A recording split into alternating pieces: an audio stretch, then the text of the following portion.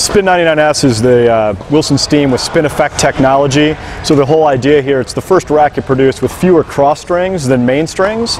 And what that's allowing the racket to do is the main strings can move more, you get more snap back, and as a result, you're able to put some more spin and power on the ball.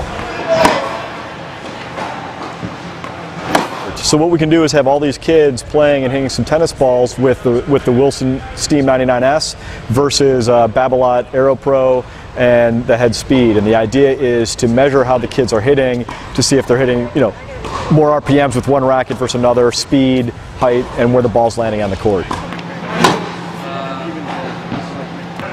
So TrackMan is it's a Doppler radar device that can measure all sorts of different things. It can measure the weather if we wanted to know what the temperature was up, but specifically to tennis, the TrackMan's measuring RPMs, speed of the ball, trajectory over the net, the height that the ball reaches over the net, and where it lands on the court. So, what I found exciting was all the kids were really interested in some of the results of where balls were landing on the court. They all wanted to know how hard they hit, what their RPMs were, and where they were hitting the ball on the court.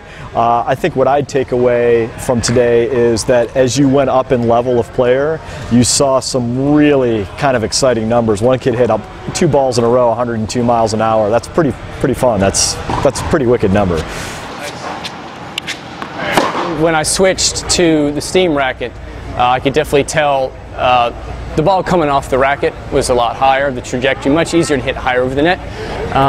But the biggest thing I saw was the ball stays on the string bed longer, and you can generate a lot, at least I could generate a lot more spin. I noticed right away the amount, I had so much more spin on the ball, and it was just effortless. I also was about 4 miles an hour faster, and it just really made a difference right away. I've been doing this for 17 years, and any demo event that we've done, over the years, it's the same old thing. Here's a racket, let's hit some balls, tell me what you think of it. Maybe you have a speed gun out there to measure. This is really neat, it's so unique, and to see them, they all were very eager, they all wanted to hit, and a lot of the kids were sitting by the side when others were hitting to try to see what their friends were doing. I think that's pretty neat. Adds a little excitement to it.